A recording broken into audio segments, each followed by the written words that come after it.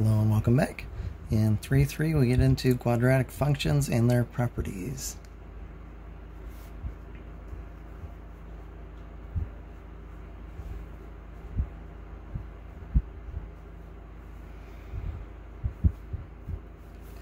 So first, a basic setup for what a generic quadratic would look like. F of x is ax squared plus bx plus c. So a is non-zero, a, b, and c are in the set of real numbers. A is still, of course, non-zero. If a is worth 0, this is then a linear. Ax squared gets knocked out, so a has to be non-zero. The domain of any quadratic function is, excuse me, is negative infinity to infinity. And you pick a real number. You can either write it up in interval or set builder. You pick a real number, you can plug it into a function f. That's a quadratic. As far as directions that the parabola will open, up for a greater than 0, down a less than 0, a equals 0, we have a line.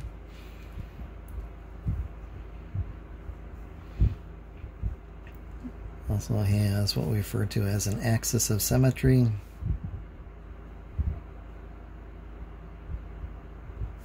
Sometimes also called the line of symmetry.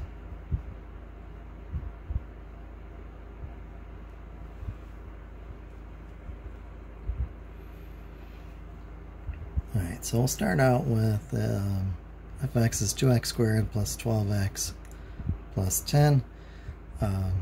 And we'll look at basically all of the properties of it. The vertex, so that's the highest or lowest point depending on if we're opening down or opening up.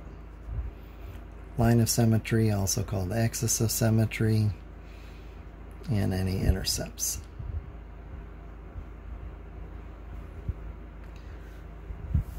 So we can do this by completing the square. That's a skill you're going to want to really hang on to. All the math courses you're going to have after this, at least in the algebra, calculus, differential equations based ones, you're going to use this quite a bit.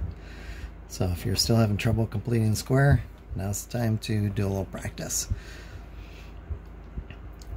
So first thing I like to do is just sort of separate out the plus 10.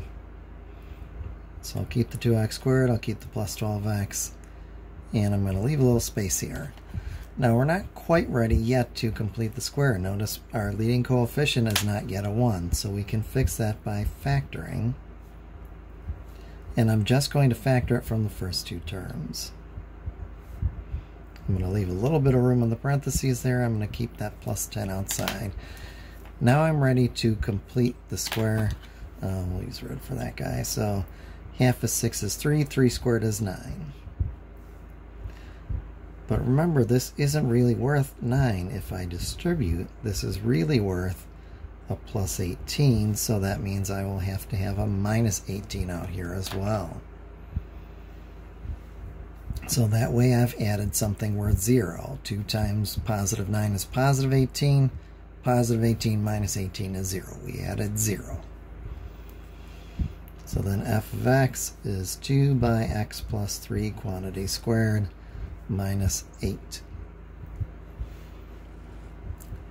So if we were going to graph this, we know that we would stretch it, the basic x squared graph, then we would shift it left and shift it down. So on the basic y equals x squared, the lowest point is at 0, 0. So that's the vertex of the original. And think what happened to that 0, 0 point. So it moved to the left by 3 and down by 8. So the vertex is at -3, -8. In other words, in quadrant 3. which direction this opens. A is greater than 0, so we're opening up.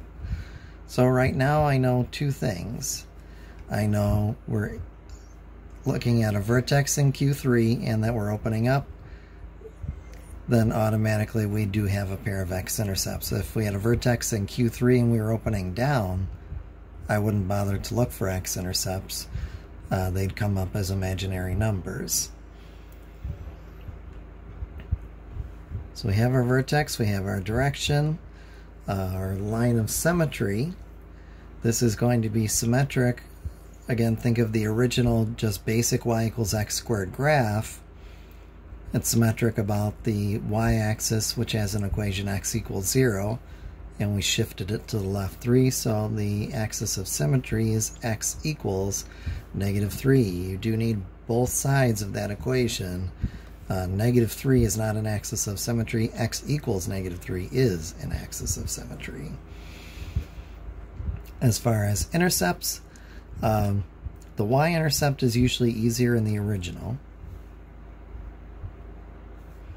You just find f of 0, and the first couple terms are going to drop out on you.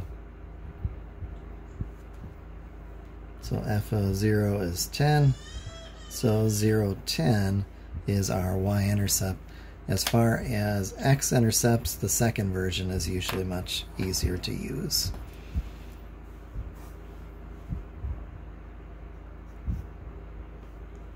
Those happen when y is 0, so 0 is 2 by x plus 3 quantity squared minus 8. So we'll add 8 to both sides. 8 is 2 by x plus 3 quantity squared.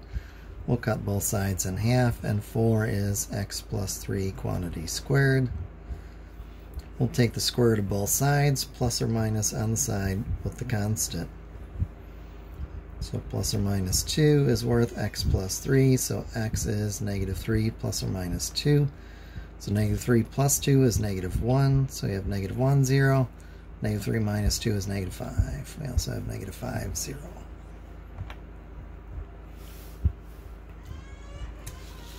So that's one that turns out nice, neat, and pretty. They don't all turn out nice, neat, and pretty.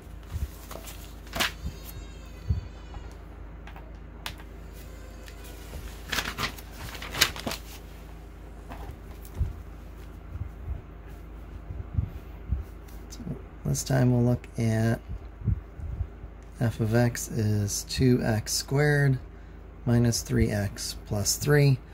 All the same ideas. We want to find the vertex, axis of symmetry, which direction it opens, and any intercepts that we have. So we're going to complete the square on this as well. So I'll do a little regrouping here. We'll factor whatever the leading coefficient is if it's not a 1, but we'll only do that from our first two terms. So then I want half of -3/2. Let me do this kind of off to the side here. If we want half of that, we would multiply it by 1/2. That's equivalent to dividing by 2 over 1, multiplying by 1 over 2. So that is -3/4 quantity squared. So 9/16 is what we'll add to both sides. Or, I'm sorry, not to both sides. We'll add the 9/16 inside here. Remembering that we have our 2 out here, that is really worth 9/8. So this was really a plus 9/8, so I will subtract 9/8. So 3 is 24/8. So f of x is 2 by x minus 3/4 quantity squared plus 24/8 minus 9/8, and then just hit your like terms there. So f of x, 2 by x minus 3/4 quantity squared, and then we have plus 15/8. So now we have both versions of our equation. That's plenty of info to find all of our requested information. So A is positive, so this opens up. Our vertex, again, just think of the 0, 0 shifting. It shifted to the right 3/4, and it shifted up 15/8. Your line of symmetry is kind of a freebie after that. X equals 3/4. In pre-calc, you'll get into then what happens if we have parabolas opening left and right instead. Your line of symmetry could be a y equals instead. So we're in quadrant 1, and we're opening up. That means there are no x-intercepts.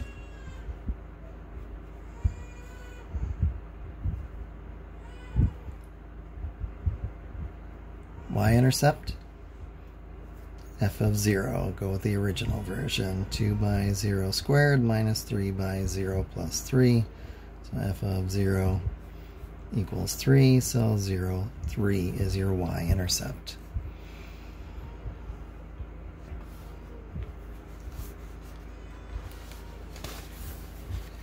So the next thing they have us work on is how to find the equation given a vertex and one point.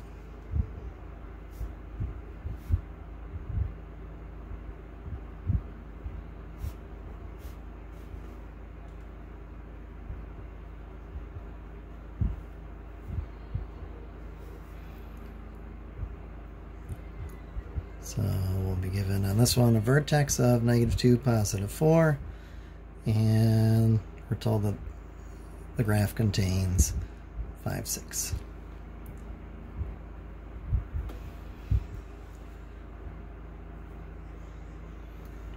So on this one, I would recommend going with the version that we get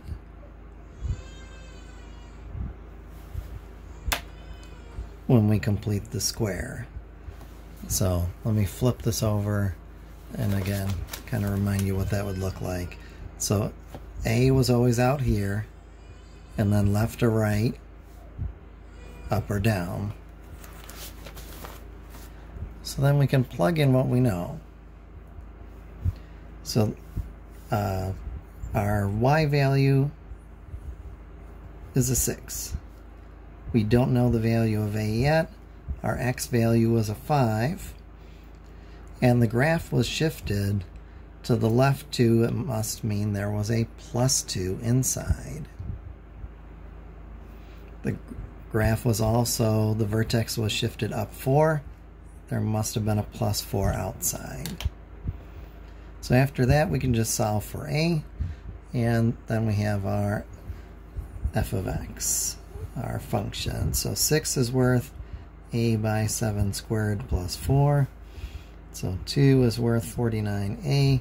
So a is 2/49. So then f of x is 2/49 of x plus 2 quantity squared plus 4. So we still want to show the reader where the vertex went. To the left 2 and up 4.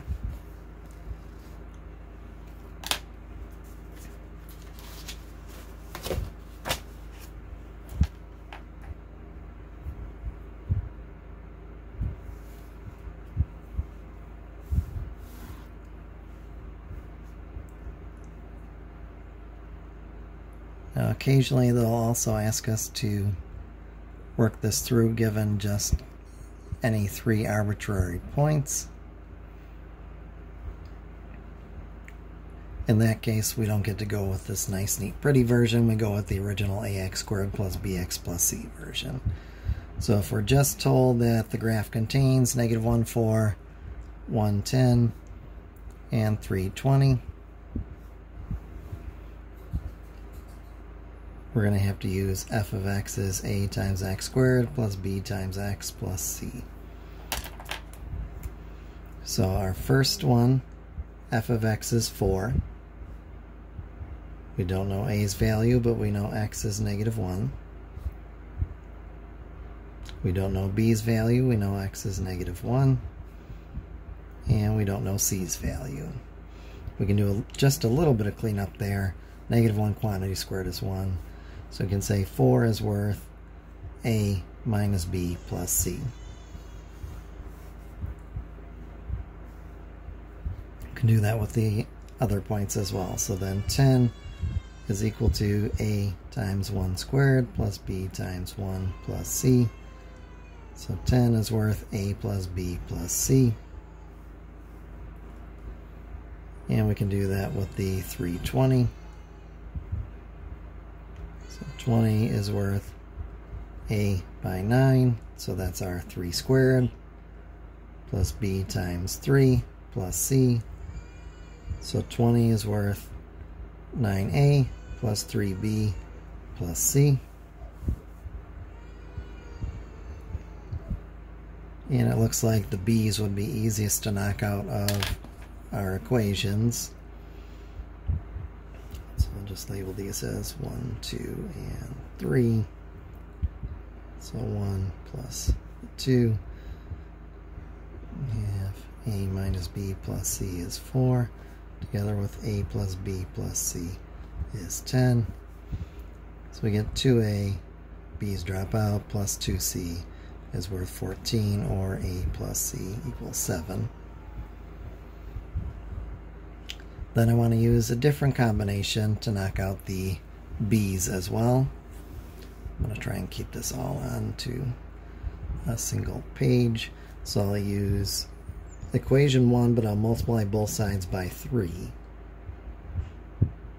So 3 times equation number 1, and I'll keep equation 3 as is. So 3 by 4, 12. Right hand side, 3A minus 3B plus 3C. Equation 3 as is. 20 is worth 9A plus 3B plus C.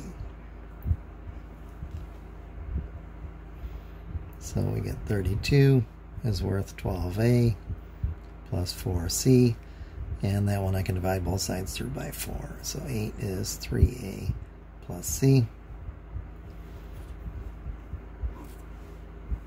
And we can just solve that little system there. So let's see, it looks like the C's would be easiest to drop.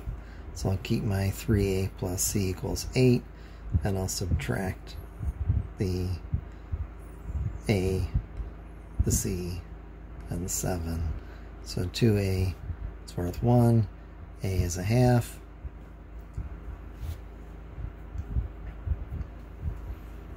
and then you can just use that to work your way up the line. So A plus C is 7, so half plus C is 7, so C is 6.5, and we can get our B out of that as well. 10 is worth A 1/2 plus B plus C 6.5. So 10 is equal to B plus 7. B is 3. So then our function f of x is equal to ax squared half x squared plus bx plus 3x plus c. Our c value was the 6.5. So a little bit messier if you have just 3 arbitrary points and not a vertex and 1 point. You have to do a little bit of elimination on a 3 by 3. Alright, so in section 3.3, I would recommend trying 1 through 20, 21 to 61 every other odd, 75 to 83 odd, and 89. If you have any questions, please get in touch. Otherwise, I will see you next time.